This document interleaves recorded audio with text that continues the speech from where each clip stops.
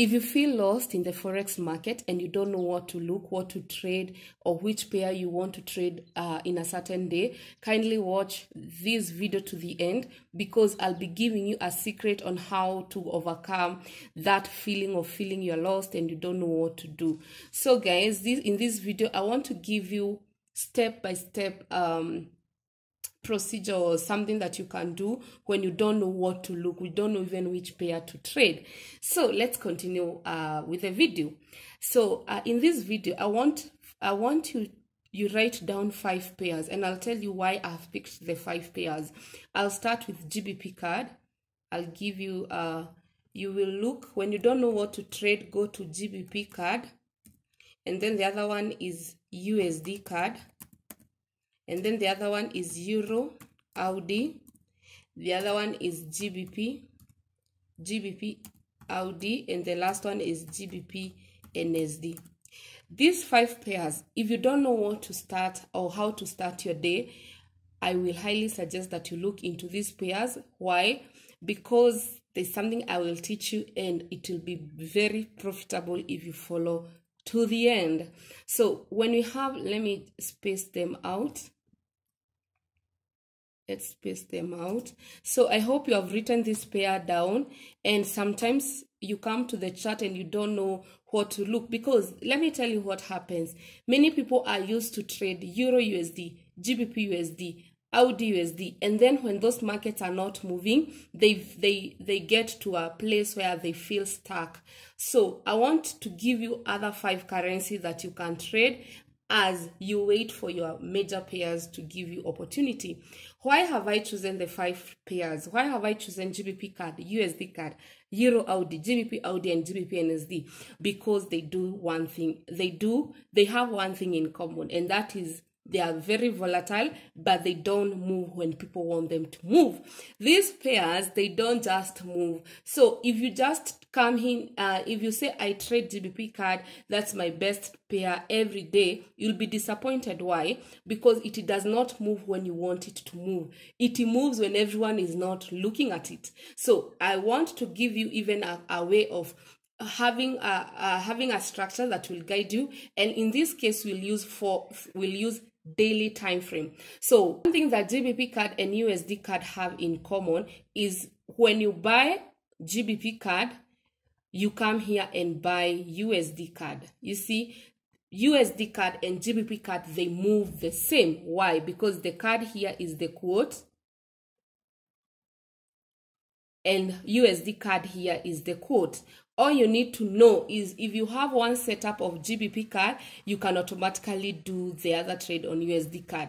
And then the other 3, if you buy Euro AUD, GBP AUD will be buying, GBP NSD will be buying. If you sell Euro AUD, GBP AUD will be selling, and GBP NSD will be selling. They move in opposite, they move in the same direction. And this is what I give you guys.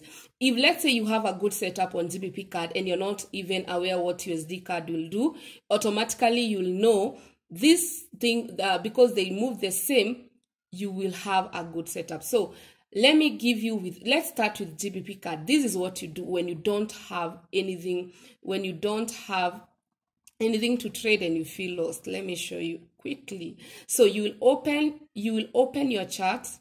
You will open your chart like that. This is GBP card. Go to daily and try to see. I've told you these pairs, they don't move when people want them to move, but they are very profitable. So what you do, you just analyze this pair, and you can only do something as you can only execute when it has done what you have said. So you go to daily. We can see buyers have been trying to push this market from here, but we have seen sellers coming in. And the last candle is this doji that buyers were unable to push that market. So all you need to do at this moment, you'll come and pick your box. You can see that doji, you'll just put like that.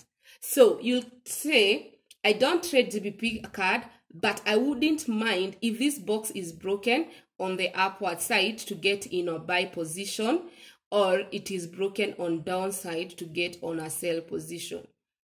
And this analysis, the market has to break with daily candle. So when you have something, on a side, like a pair on a side that you trade. Maybe you trade this pair on a side. You don't trade it every day. You will get that chance because you will not be in a wrong direction. So you'll get an opportunity very quickly rather than someone who is forcing in trades. So even if you go to 4 hours, you can see the market has been in one place. You can see the market has been in one place. It's not moving. So what we mean is that this market eventually will break this box, and that's where you come in. So even if you don't have something to trade that day, and then you go to GBP card and then you put this, you don't want to trade it that time because there's no opportunity. You'll put that box and say, if I come every day and I see maybe a certain day the box has been broken on the upward, I will enter buy. If it is broken on the downside, I'll enter sell.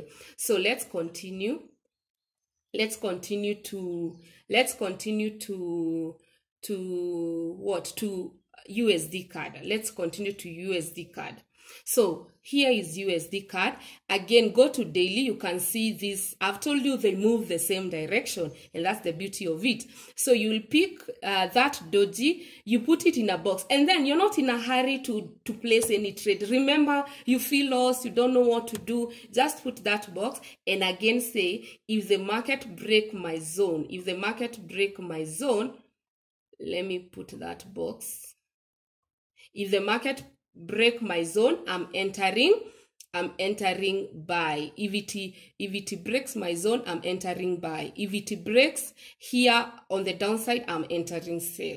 So at this moment, you are not forcing any trade. Let's go to Euro AUD. I've told you Euro AUD, GBP AUD, and GBP NSD, they move the same direction. So if I delete all what I've done and go to daily, you can see the red candle is what you had on Friday. So this is what the sellers tried to push the market down, but they were unable. So you'll come here and say, if I will participate in this market, if it breaks on the upside, I'm entering buy. If it breaks on the downside, I'm entering sell.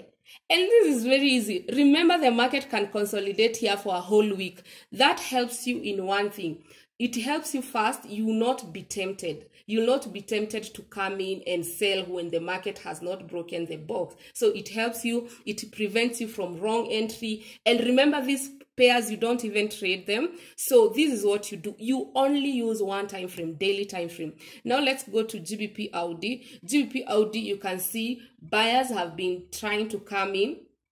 And you can say, on Friday, this is what I saw. I saw buyers coming in and they were unable to push that market forward. So what does that mean? What does that tell me? What does this mean? It means if this market breaks that box, the buyers have control over this week. If they don't and sellers break this box, I have a chance to sell. It's that easy when you want to trade pairs that you have never paid attention, and there won't be any pressure. So again, GBP NSD, you can see this big momentum that was left here on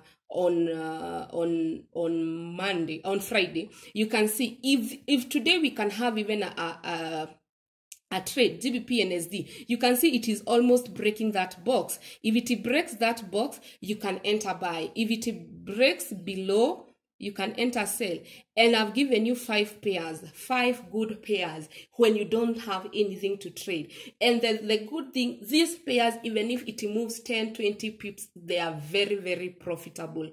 These pairs, they are very, very profitable. Even if they move how many pips? 10 pips, they are very, very profitable. So guys, that was my video. If you like this video, don't fail to give it a big thumbs up and comment down below if you'll be observing these pairs and if you'll be getting chances to get in.